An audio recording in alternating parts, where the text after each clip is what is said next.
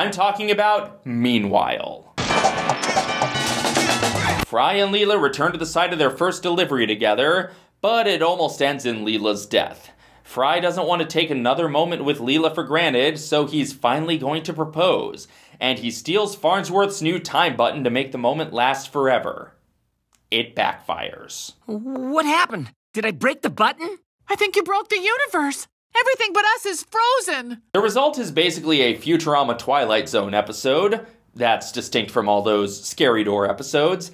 And yet, it's a weirdly uplifting one. Despite not having a world as we know it anymore, Fry and Leela have each other, and that's all they need for a long, happy life of isolation.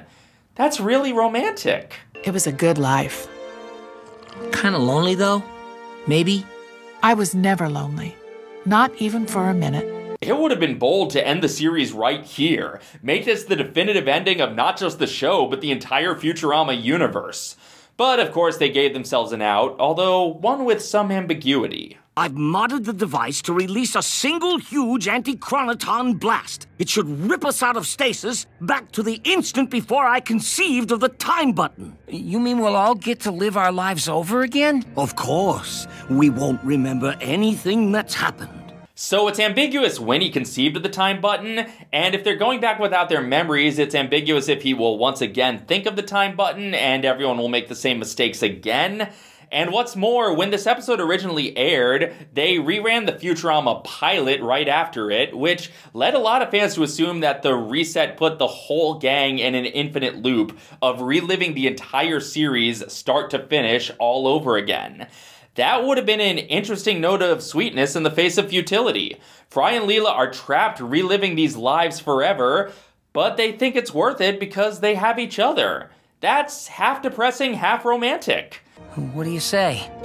Want to go around again? I do.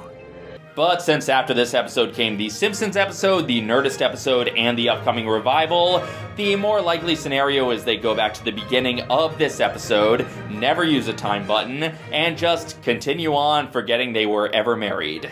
That's ultimately less bleak, but also simultaneously kinda less hopeful. It's kinda heartbreaking that they lose the memories of this life together, but it's nice they have a new life together.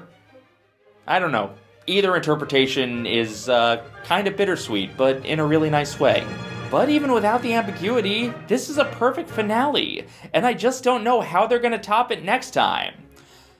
Well, let's be real, it's a moot point. They're just never gonna end TV shows anymore. Every show gets infinite lives now. Finales will never actually be final. I'm so tired.